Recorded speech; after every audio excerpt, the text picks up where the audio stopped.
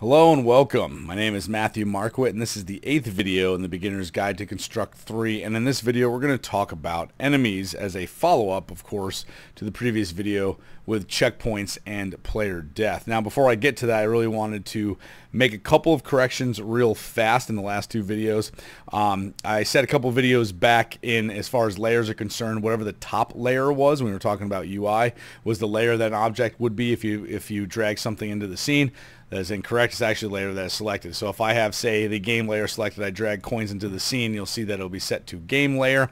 If I then change it to UI and drag said coin again into the scene, it will now be UI layer. So keep that in mind. That is the layer that is selected that is important, not the top or bottom order that matters. So that correction I just wanted to throw in. The other correction, not necessarily a correction, but it's something that I just didn't do. We talked about the fire, right? So when I hit play here and we see the fire from the checkpoint, now I have it going straight up. I talked about how it looked like maybe it was blowing in the wind because it was the wrong angle. Real simple fix on the checkpoint fire there. Particle system, just make sure the angle is set to 270. I guess theoretically you can just type in -90 and automatically does it 270 also. But either way, 270, whoops, 0.2, I guess it won't matter if it's 0.2. But basically, yeah, if it's just 270 degrees, it will go straight up as opposed to the initial default, which is set at 0. So just fix that, and then the rest of these things down here should be fine. Okay, and that's it. So I just want to make sure I got those out of the way. Now, as far as creating the enemy is concerned, simple idea. Let's quickly look at, and you guys saw this in the first video, but I want to show you again. You're going to see that we have an enemy, and this is going to be the patrol enemy that we're going to do. And you see these two red boxes. So now when I hit play, you'll actually see that this enemy walks back and forth. The red boxes are not visible, but they serve as a fence for the enemy to hit a wall, right, and then turn around. So that's basically what we're using those for. And so the cool thing about it is you can even see down here, this guy's walking just kind of barely in view, but he's walking. It looks like he's hitting these walls back and forth. But if you look closely on him, I also have some red walls back and forth there. So that's pretty much what we're about to build and how this system works with a patrolling enemy. We're going to put him, kind of fence him in. He hits the walls, he turns around, he walks the other way. So how does all of that work? Well, let's find out over here, and let's create that and put that stuff in. So I'm actually going to slide over here, and we're going to put the patrol guy onto this platform. All right, so let's create him first. So let's double click up here, add a sprite, and we're going to place him into the scene here. Let's open up this. I'm going to choose, if you have the super platformer engine, the assets, enemy, patrol guy, and the go animation. So we'll do number 1 here first. Then we can go the rest of them, import frames from files, and do 2 to 6. Hit open. There you go. So there's the whole animation. Now I already have this stuff figured out once again, so we'll just set the speed to be 10, and we're going to set the loop, obviously, because we want him to move. And you can rename this to whatever you want. We'll just call it run, running, patrol, patrolling, really doesn't matter. But we'll just say run, and then we'll do preview, and there you go. So there he is moving. Now, of course, once again, the speed of how fast he is animated should also be how fast he is moving. And so the great and awesome thing about Construct is that you can basically put on a platform behavior just like we did with the character, and it will control enemies in similar ways. So if I was to say take him, and we'll go to our behaviors and add a, in this case, platform behavior, right, and hit add, he will act just like the character. So if I was to hit play, he'll fall to the ground, collide with the ground, and if I hit left and right, he'll move left and right. Now, of course, that's silly. We don't want him to. You'll notice he's actually way faster than me, and that's because he's controlled by the speed here. So we're going to change this to 50, and actually, you know what, I did some playing around. Maybe 40 will look a little better, even though I have the numbers here. It really doesn't matter. 50 and 40 are about the same, and they work. But that will change his speed. But the other major thing, of course, is we don't want to control him with our controller, so we're going to go to where it says default controls, and we're going to shut that off. So now I can hit play, and you can see me move around, right, and he doesn't move around. He stays still. Okay, but he still collides with the floor and runs in place.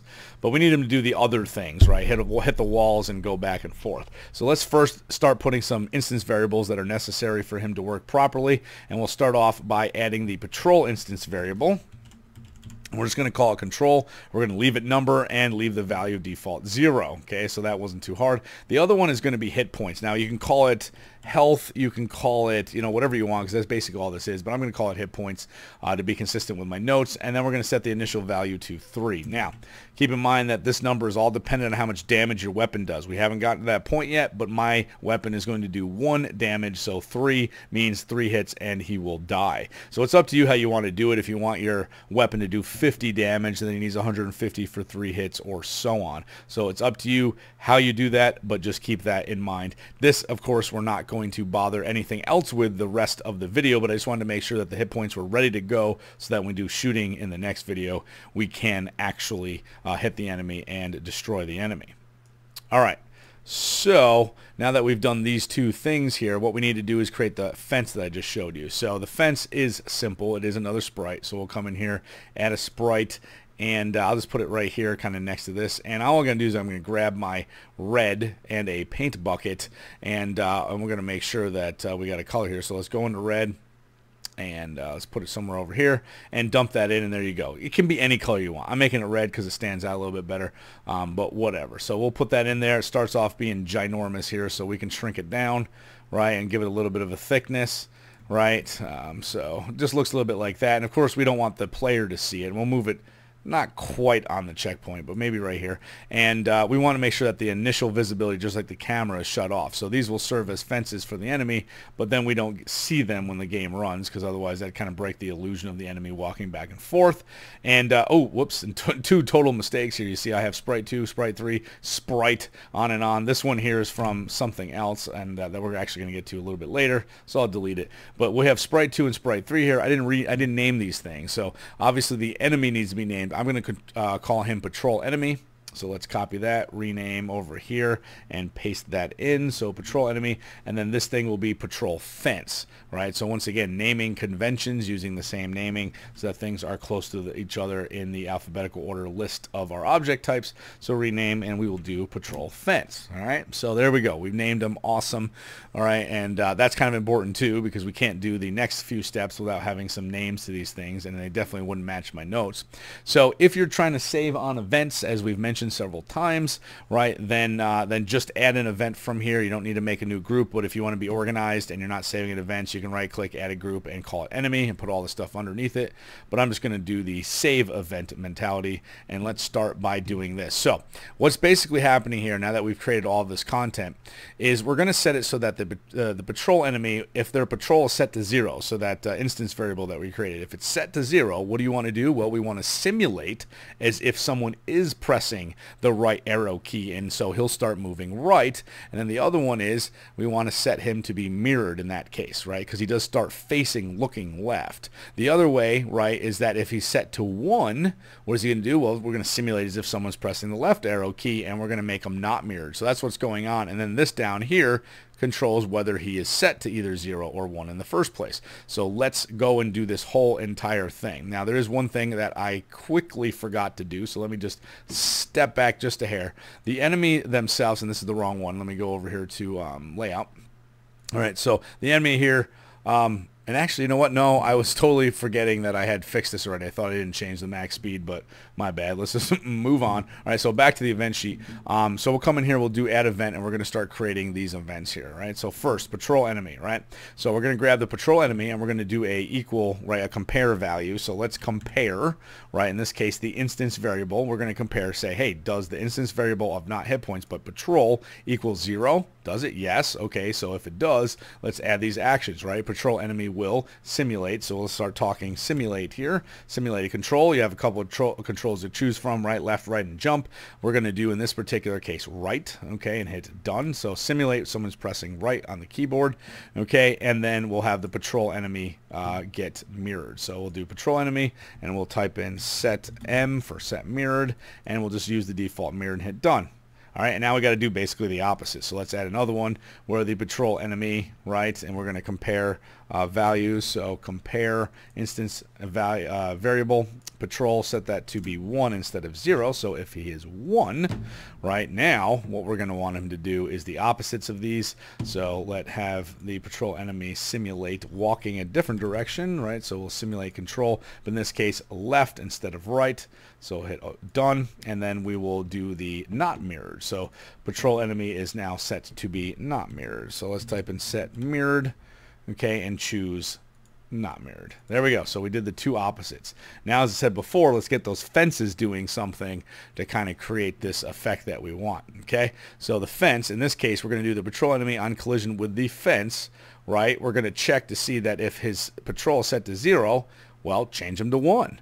And then, or else, right? So saying if this isn't the case, else or otherwise, if he is 1, then make him 0. Okay, so that's really what's going on here. So let's create that one, and this one involves a sub-event, which we haven't done yet. We'll start off with the event itself, which is patrol enemy collides with another object, in this case, fence. Okay, and done. What do we want to happen? Well, now we have to do a sub-event. So we're going to right-click here, and we're going to add, and we're going to do a sub-event. Okay, so not just another event or a extra condition, but a sub-event. And this time we're going to have the patrol enemy, once again, compare value. So we need to make sure that we're comparing the instance variable here of patrol that is set to 0, right? And then we're going to add a second one. So I'm going to right-click here, and we're going to add another sub-event. This time it's going to be a system, and that's the else one, right? So it's basically saying, if it's not this, well, then do this.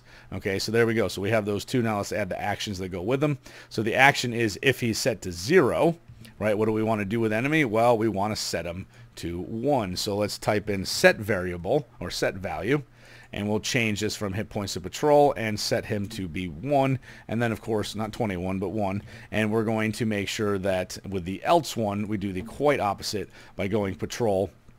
And then we're going to have him be set. So we'll do set again. Set value, in this case, to 0 for patrol. All right. So that should be it. We should have enough now to test and make sure he's doing what we want him to do. Right. And whoops. And actually, did I forget to add the... Yes, I did. I forgot to add a fence on the other side. Silly me. Let's drag in a fence on the other side. As you can see, he will follow physics and fall right off. So let's kind of put the fence right here and try one more time. There you go, right? So basically, as I said before, all those things, let it so that he can go back and forth. Now, he doesn't hurt the player or anything, and we can't hurt him either. It's just there and so on. So we're going to need to update that. But what I want to do now is actually I want to add a particle system that we will use. So just like with the hit points, I'm trying to create some content that we'll use in the next video. But this next thing we're going to do is we're going to create a particle system that is going to shoot out when the enemy gets hit by a, or even the player actually. We'll have it set also when the player gets hit. So let's do that, this little kind of hit particle, I call it. So in order to create a particle, once again, double click, come over here, particles, okay? We're going to add the particle kind of up here. Doesn't matter where it is. So what we're going to do with the particle, we don't need to worry about the size. We can shrink it way down. But so what I'm going to do is I'm actually going to grab the line tool, and I'm going to change, excuse me, my color to white. And we're going to have a pretty thick line here, and we're going to draw. I'm going to hold shift, and I'm just going to basically make a box. I mean, it doesn't have to be perfect. It really doesn't matter. That's good enough, and that will serve as our particle system. Now, it looks ginormous there, of course, but we're going to shrink this thing down. We're going to use these settings, okay? So on the settings, right, for this particular particle system is we're going to go to rate of 3, okay? And we will do 360 on a spray cone. So basically it'll be shooting in every direction. And we're going to do one shot. I want to leave it continuous spray just for a second, just so you can get a heads up of what it looks like. And then we'll change it to a one shot. So we'll do 40 on the speed. We'll do 5 on the size, 80 in opacity because I want it to be a little bit see-through. We'll do 20 on the grow rate so it actually gets larger over time, right? And then we'll do 10 and 10 in the X and Y randomizers respectively. And let's see, 20 on the size randomizer. So these are all settings, of course, I fiddled around with before we even got to this point. But under acceleration, I'm going to set that to 0. Angle randomizer, because I do want it to spin a little bit, to 2000. And then lastly, we're going to have it fade invisible in a 0.3 seconds. We'll we'll change that. So I'll do 0.3 seconds. All right, cool. So let's give that a test. If we move this in, you should be able to see what it looks like. So we'll hit play here. And there we go. So that's what it looks like, right? So you'll kind of see that effect. We can fiddle around with the numbers a little bit more, but when you hit them, they'll just see a couple of, boxes come out or whatever. It's not meant to be anything super crazy, but that's it. It doesn't look like my angle randomizer is working very well, but whatever. It works. So we're just going to leave it off screen, right? We don't want it to be on screen. We're going to call it back when we need it, as I said before in the next video, but we just wanted that to be created. All right. And then lastly, we need to be able to have the player die from touching the enemy. Now what we need to do is we're going to do exactly, pretty much exactly, not exact, but pretty close to what happens when the player goes outside the layout. So what we can do here is we can copy this entire thing, right? So we can copy this entire thing because some of these things we're going to want to do again. And I'm going to come down here and I'm going to paste. So now we have that whole set of things, so we don't have to like fiddle around and do all this stuff over again, right? But we're going to make a couple of small changes to how it works. So first of all, now instead of player is outside of layout, we're going to have to change this. We'll double click, and instead of outside of layout, we'll be on collision with another object, and we're going to choose the patrol enemy. Right? So there you go. So now we've switched and swapped that out. Now the things that we do want to keep is the destroy the player and the camera, right? But we also want to make it so that there is that hit particle. So I guess we are going to use the hit particle in this video. So let's go in and let's have that spawn in. So let's come in and add another action, and we're going to do another system. We're going to create an object, and we're going to create the hit, and I haven't renamed it, I don't think, yet. So it is called, should just be called particles. There we go. So it's called particles. We'll have it go to player X and player Y, right? So basically on the player. So that means when the player runs into them, you'll see the player get this, right? So let's just start typing in player here. So we'll do player and then dot X. We can copy that and paste it into player dot Y. Okay, so it will spawn on the player. Okay, awesome. And we can rename it, and it will update in here, right? So even though it's just this weird object, it'll if we rename it over here, it should be fine. So we'll call it hit. All right, there you go. So we've added that, but we need to put it where it needs to go. So it needs to happen before the half a second, right? So it's like that instant, as soon as I get hit, you see it. Then we're going to wait half a second and so on. Okay, so then we keep the camera, the same thing, right? Create the camera again, and create the player again. Awesome. Set the coins right, the wait seconds, and whatever, and respawn. So that's pretty much it. It was just those quick things. Add the hit and then collision with the enemy. So now I should be able to come up here, get hit by the enemy, and then die and then respawn.